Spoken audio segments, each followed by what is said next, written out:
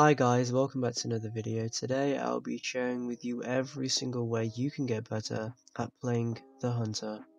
But before we get into all of that good stuff, make sure to hit that subscribe button and like the video. It helps me out a ton. Without further ado, let's get straight into it. My first tip is for the more sweaty guys, and that is to use an aim trainer. These are self-explanatory. They train your aim. There's all sorts of sites that you can go visit. I'll leave a link to one in the description below. But that is one of the ways that can really help to improve your aim. My next tip for you guys would be to get a custom scope. These things help you out so much with your aiming. And if you don't know how to get a custom scope, click the link in the top right hand corner, which will take you to a video where I explain how to choose a custom scope and how to get it into your game. Choosing your secondary is very important when playing the Hunter.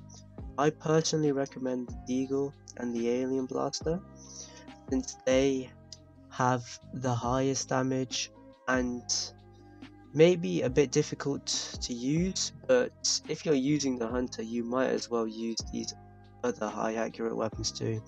But if you're uncomfortable with that and you like to go for a weapon which isn't as hard as the Deagle or the Alien Blaster, the auto pistol and pistol are also good secondaries. My last couple of tips are for get even better at Hunter, and these are probably some of the last things you'll start doing when you start practicing playing Hunter. You need to anticipate when people are gonna come around that corner. Like, you've got to pre-aim it. You might even get to the stage where you pre-fire it, like you just know they're coming around that corner, or you know they're gonna spawn there. And that's like a really high level, and that's when Hunter becomes OP. Because if you know that they're going to be there before they're there, you're unstoppable, because they're never going to have a chance to fire back at you. And that's why Sniper can become so OP. Quick scoping should remain at medium range and close range, and no scoping's only for those extra points that you really want.